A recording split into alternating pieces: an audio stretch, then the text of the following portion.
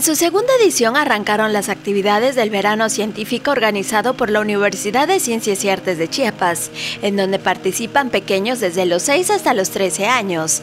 El objetivo principal es fomentar desde la niñez el pensamiento científico.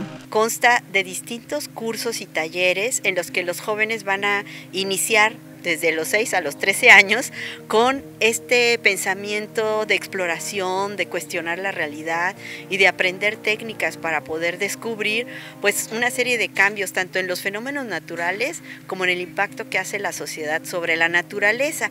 Y los instructores vienen de distintas unidades académicas, entonces no es solo el Instituto de Investigación en Gestión de Riesgos, o como se conoce, Ciencias de la Tierra, sino también vienen de energías renovables, ingeniería ambiental, de la Escuela de Nutrición y de Ciencias Biológicas. Más que un curso, promete ser una experiencia para los pequeños asistentes, ya que con las actividades realizadas por los instructores en un horario de 8:30 a 1:30 de la tarde, con ejercicios divertidos y lúdicos, todos enfocados en ejes de aprendizaje de la ciencia. Vamos a tener algunas prácticas de aquí afuerita en las que ellos también descubren cuestiones que tienen que ver con la física, con la química, con la óptica, y que pues no todo se lleva en el aula, ¿no?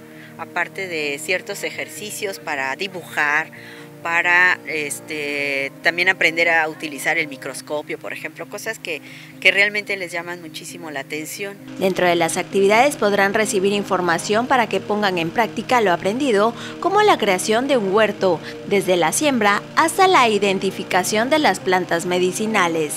Estas nuevas generaciones más adelante quieran optar por estudiar ciencias de la tierra, por estudiar una carrera en la que puedan hacer un aporte ya profesional al cuidado del medio ambiente. La experiencia que se llevarán estos 30 niños y niñas que forman parte del verano científico de la UNICACH buscará sumar a más menores en la conciencia ambiental y el fomento de las ciencias en sus actividades cotidianas.